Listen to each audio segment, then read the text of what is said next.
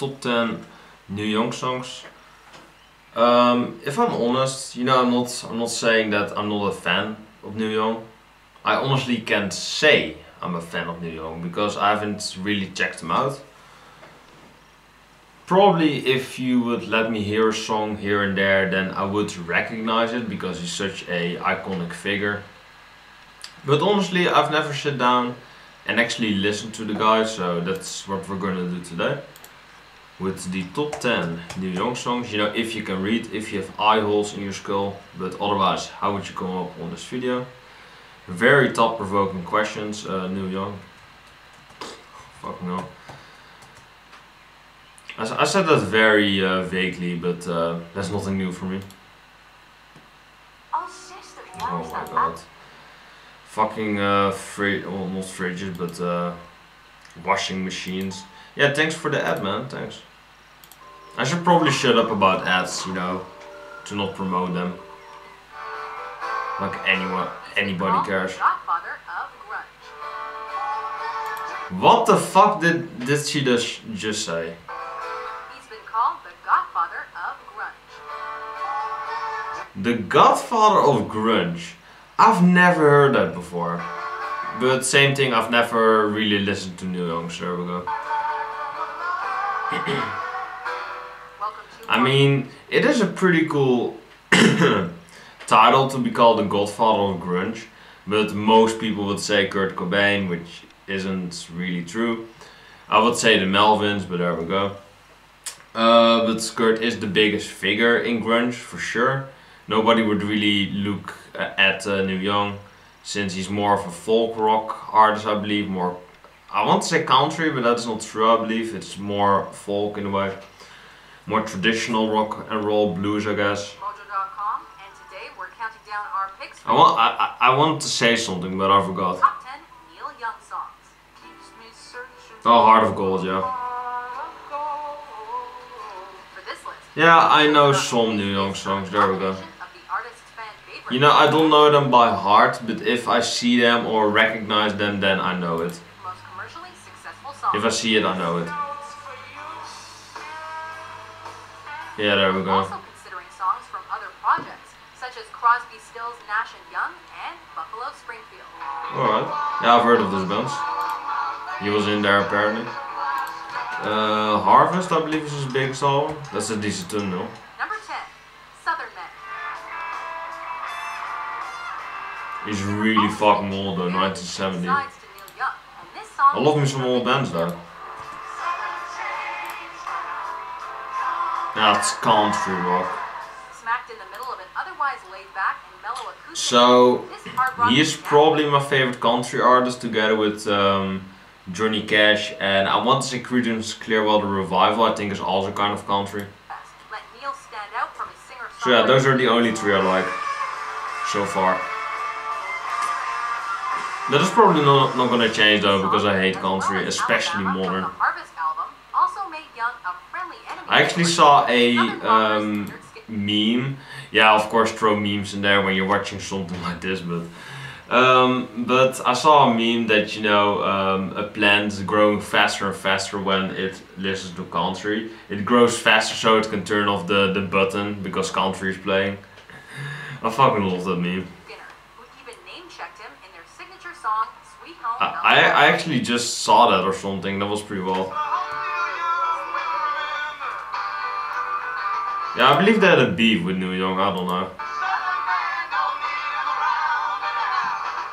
Southern men don't need him around anymore, or anyhow, yeah, I'm pretty sure that they're fine already, but you know, that was some sweet karma right there, because I believe 4 out of the 5 members of Lynyrd Skynyrd are dead because of a plane crash, so yeah, that is karma songwriting right there. And I believe Neil Young is still around, so it isn't true as well. Yeah, and this is probably the song, I believe the bitch was just saying this, but I believe this is the song where he feuds with Lynyrd Skynyrd, I don't know. I really don't care about feuding. It's not as bad as retarded as diss tracks or something in rap or at YouTubers or something. That's so retarded, but you know, with this it's still kind of subtle. You still make good music, so it doesn't hurt it. Although you should probably stop it after the first one though, because otherwise you're just gonna aggravate people and aggravate yourself as an artist. So.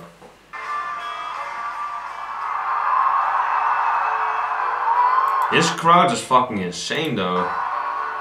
That's like an entire city of people, Jesus. Number 9, The Needle and the Damage Done. Yeah, the Harvest record. Harvest is probably his best record, really. To enjoy a beer, a bit of pot, or to otherwise indulge himself, Young also bore witness to many He's musical 72. friends destroying themselves with drug use. How many fucking records does he have? Jesus Christ. I'm gonna count them. Released in February of '72, this tune was written about Crazy Horse guitarist and heroin user Danny Whitten. Young was forced to fire Whitten from his touring band later that year, as he was unable to properly perform. I sing the song because I love the land. I know the song. He has 43 records, Jesus Christ. And he released 2 records in the same year in 2006. That's pretty wild. Oh my god, man. Just hang it up, man. Released a record last year. Jesus. I've never heard of that, really. Fucking hell. He's one of those trooper artists that goes on and goes while nobody listens anymore. He's with his acoustic guitar, making a record each year. That is approximately every year a record in 46 albums. That's like a record every year, really. That's insane. And if you look at it, he really makes a record every year. Sometimes 2 at a time or sometimes 2 years off. He's fucking insane, man.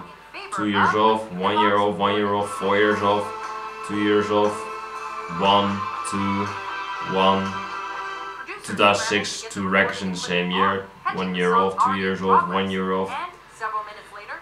He took 2 years off and made 2 records in 2012 as well. Fucking hell, man. He made 2 records in 2014, 2 years later. Fucking hell, man. He makes way too many records. 2015, 2016, and he made 2 records in 2017. Fucking hell, New Young. He takes like 2 years off and makes 2 records, man. It's not even special anymore. Fucking insane. But maybe they're all good, really. Because I believe that New Young is one of the most highly rated artists ever, so they must be all good, which is pretty impressive. Number 7, Helpless. To be so consistent and, you know, release records in the same year, that's pretty wild. Written by Young and recorded during a stint with CSNY, the lyrics of Helpless call Harvest, yeah, Harvest is the masterpiece. Ontario. The Young family moved to the sleepy community when Neil was 4. Everybody Knows This Is Nowhere, masterpiece. After the Gold Rush is a masterpiece. Harvest is a masterpiece. Time Fades Away is great. On the Beach is a masterpiece. Tonight's the Night is a masterpiece. Zuma is great. Long May You Run is disappointing. American Stars and Bars is alright. Comes the Time is great. Rust Never Sleeps is a masterpiece. Fucking hell, man. Live Rush is a masterpiece. Hawks and Doves is disappointing. Reactor is disappointing. Trance is disappointing. Number 6, Old Man. A lot of songs from Marvin though, although he has 46 records, that's pretty wild. That sounds pretty good though, pretty relaxed. Everybody's Rocking is bad. Old Ways is mediocre. Landing on Water is bad. Life is mediocre. It really is. It really is. This Nose for You is mediocre. Freedom is great. Oh, what the fuck is his look right there, really? Oh my god. Not his best look in on Freedom era. Wrecked Glory is great. Welt is great. Ark is bad. Wow. Ark Welt is great. I believe this is the same record. Harvest Moon is great, which sounds pretty good. Harvest Moon. Cover looks pretty great as well. Oh, the cover's pretty awesome though. There we go.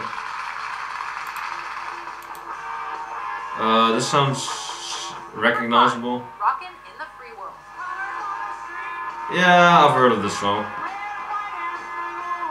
The 80s were an interesting time for Young. He sounds heavier here, really. For most of the decade. Including experimenting with electronic music and synths, down-home country, old school rock and roll, That sounds pretty good. and the blues. So when he capped the decade with Freedom and this straight-up hard rocker, Freedom. has a return to form. Sleep with Angels is good. Or alright, Mirrorball's alright. Period, since Rust never sleeps. Dead Man is alright. Broken Arrow is mediocre. There's so many records. Year of the Horse is alright. With its mix Silver and of Gold is politics, alright. social commentary, Road Rock is mediocre. Are You Passionate is bad.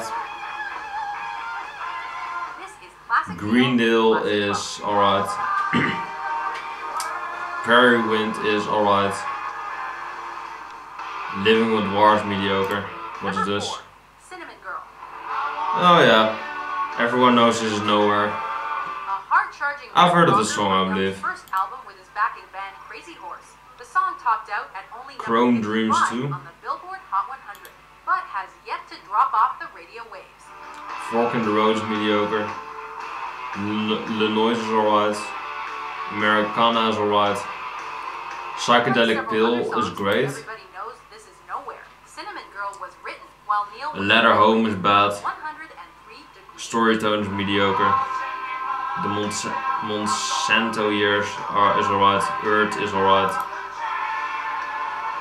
The album also Peace marked Thrill is alright. guitar, Old Black, on which he played The some Visitor is bad. one-note guitar solo. And Paradox original music from the film is also bad.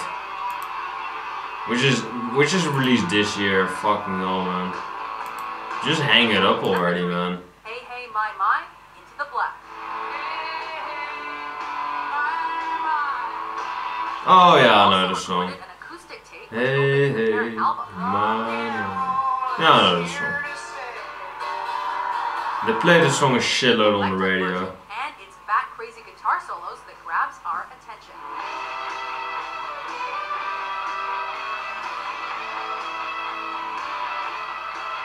Written at a time when traditional rock was slipping and punk was gaining serious ground, the song granted Neil a stay of execution and a level of street credibility among his younger peers.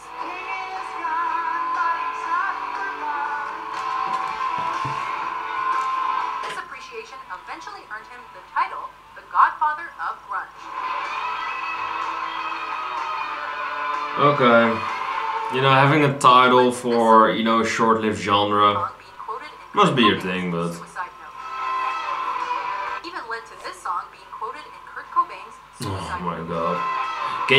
Can you quote anybody else other than Nirvana, really? There are so much other great grunge bands out there. Pearl Jam, Soundgarden, Alice in Chains, Number 2, Stone Temple Pilots, fucking Screaming Trees, Melvins, Mother Love Bone. There's so many great grunge bands, man. Fucking hell. unable to play electric guitar. From what is this? Of Gold. Harvest, yeah, there we go. That Harvest record is really good, isn't it? Fucking hell. Unable to play electric guitar due to a back injury, Neil made the best of being mellow. Or he couldn't play it, maybe that's the reason. James Taylor and a Well, he can play electric, but his notes are really incoherent. They really are. You know, watch that Stevie T video where he imitates Neil Young. this track and its parent I believe that was in the 80s, but where he played really an incoherent mess, he really did. On the Billboard Hot 100 and his first big brush with fame.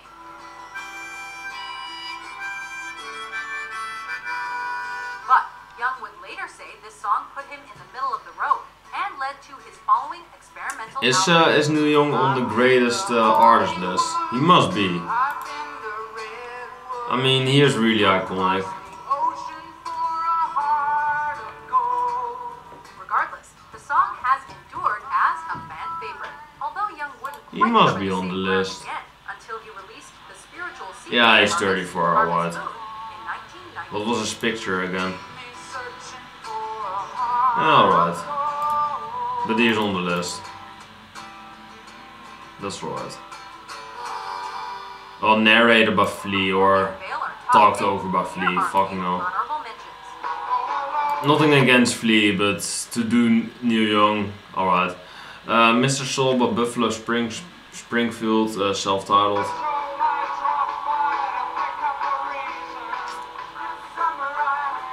Ohio by Crosby, Stills, Nash & Young so far.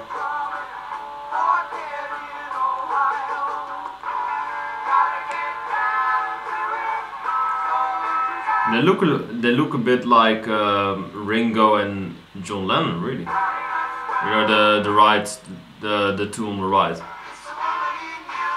Cowgirl on the Sand, everybody knows this is nowhere. Cowgirl, fucking hell. That's probably the most outdated word ever, really. Powderfinger, Rust Never Sleeps. This is a great title, by the way, Rust Never Sleeps. Rust in Peace, I mean, come on now. October Rust. Oh, great. Down by the River, everybody knows this is nowhere. It's funny how he has like 46 records I've read, and WatchMojo only mentions like this one and Harvest. Those are the only two. Talk about past prime. Cortez the Killer. I mean, what is number one, really? You know, if it comes on, I know it. It's always the obvious number one pick, but I can't think of it right now. Probably self-titled from Harvest, if that is a thing. I love Harvest, you know, the Opeth song. But I don't know if Neil Young has a song like that. Probably. If I hear it, I know it. I know that for sure. Is it? I don't want to say it from Harvest, but maybe. It's probably not. Number 1, After the Gold Rush. I don't think I know this though. No, not really. Maybe if I hear the studio version. This song was written as a soundtrack to an unmade film, also of the same title.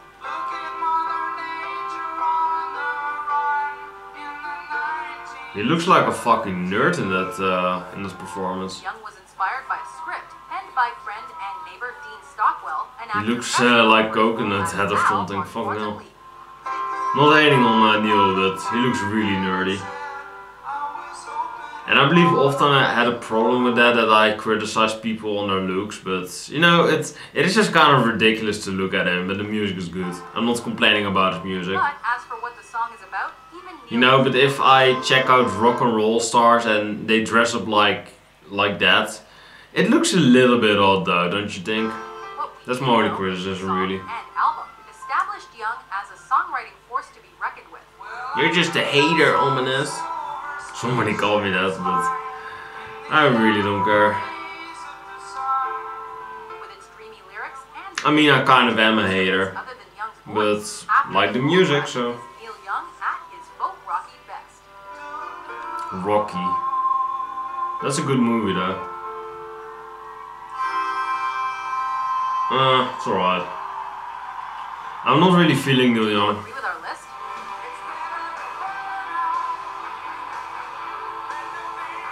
I mean, I can't deny his greatness, but it's just alright, I think.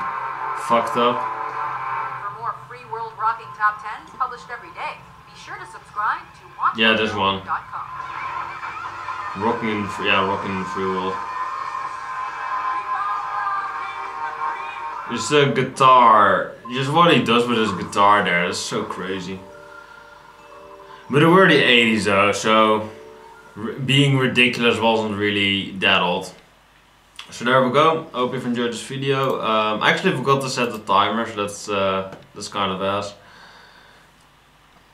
We can check out the comments, but I probably can't relate with them. My personal Neil Young song is Sample and Hold. Yeah, I'm not gonna relate with these top 10s or with these comments.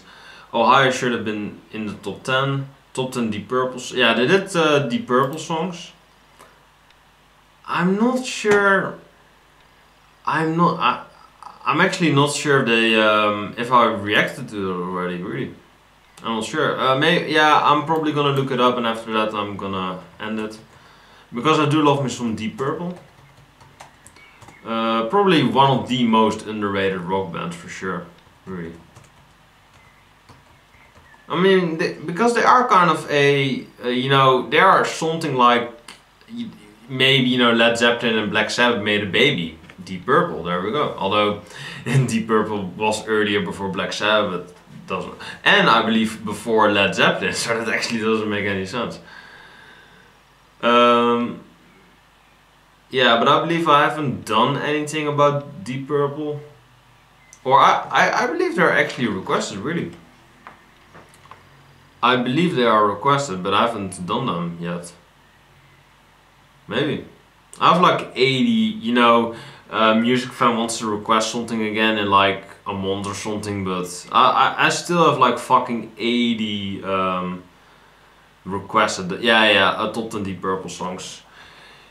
Will come in 60 episodes, so stay tuned for that, fucking hell. Which is approximately 120 days, because I, you know, release a video now every 2 days, because reception isn't really that well, so I don't really want to spam you guys with content, but, you know, just let it sit there for a bit, let it let it get views, let it grows out for a bit. You know, that is my logical explainment.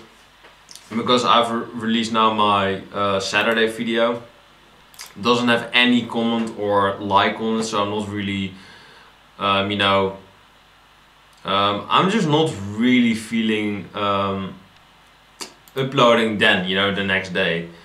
And actually, Off-Time Guitarist Respond, he is kind of edgy right now. He's doing really edgy shit. I'm not want to call him name right now, because gotta respect your fans. Yeah, but they have 15 and 18 views respectively, and they don't have any like or comment, so I'm not really feeling uploading, you know, then.